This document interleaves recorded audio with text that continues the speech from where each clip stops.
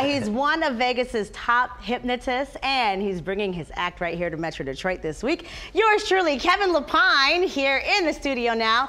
Thank you so much for coming in. Thank you. It is so good to be home. It really is. All right, hometown guy. Yes, I actually used to live downtown. Nice. I used to live above the town pump way back in the day. Get out of here! Yeah. That was in like the early 2000s. So were you an American or a Lafayette guy? Okay, I've got to admit, I was a Lafayette guy.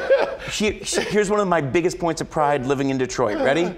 The day I moved out of Detroit, Lafayette gave me one of their T-shirts as a going away present. Really? Yes. Honestly, you can't. You gotta stick with them, then. Yeah, you gotta stick with them. You can't get a better going away gift than that. That's great. One of the top hypnotists in Vegas. That's quite a title. We are actually now the longest running hypnosis show in Las Vegas. Okay. Wow. It has been an amazing run. I have been so fortunate out there. What are your shows like? What would we expect if we come to see you in Vegas? So the show's a lot of fun. I come out, I introduce people to the idea of hypnosis, and we'll talk a little bit about that as well today. But I get to introduce people to the idea of hypnosis. We get about 10, 12 people to volunteer. In about 4 minutes, we have about half of them under, and then in Vegas, it's a little bit crazier, a little bit racier. It's known as an uncensored show. But my big goal is when you volunteer, I want you to have the time of your life. Yeah. I don't want to embarrass you. I want you to be a superstar. I got a question for you. Yes.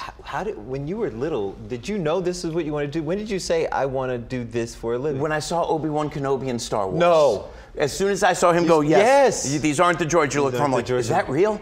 And unfortunately, it doesn't work like that. I wish it did. I've had enough speeding tickets in my life that I can tell you it doesn't work that way. This isn't the driver you're looking for. Exactly. 55 means 40. What are some of the things people want to be hypnotized about, and maybe some of the misconceptions about hypnosis? Well, so the biggest misconception is people think that when you're hypnotized that you're out cold.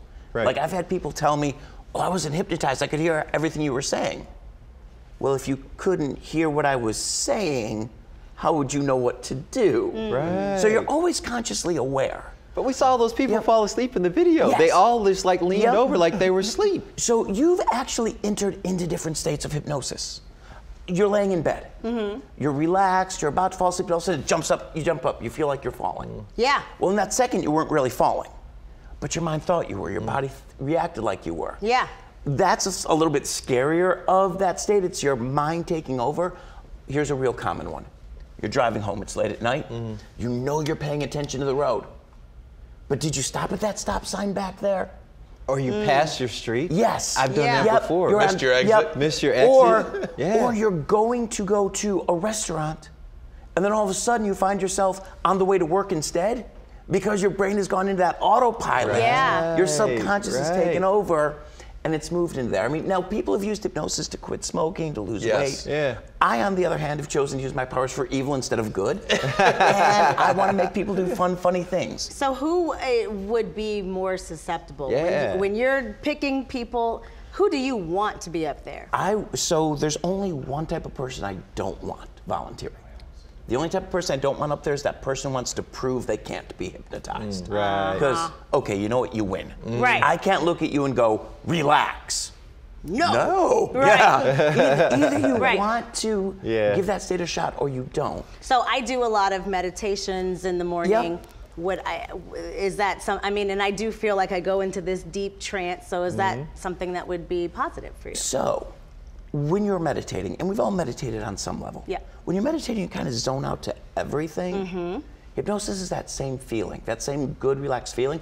But instead of zoning out, you're laser focused on one thing. Okay. Which in the show setting, you're laser focused on what's happening in that moment. Okay. And people wonder, well, how do, we see people in the video, they're sleeping, they're reacting, they're doing these things. Well, like we said, your conscious mind never shuts off. When you volunteer, you know you're gonna do some silly things. So as long as I make sure that they're fun for you, as long as I make sure you're feeling good and you're a star for it, you feel good doing it. We're going to talk more about your show on the other side of the break. You said 3 or 4 minutes, so maybe you could start working on me during the commercial break. We're going to come back and we're going to give it a try. I'm going to swap out. Alan's coming in. Alan's going to come in. All right, so we'll take a quick break and we'll be right back.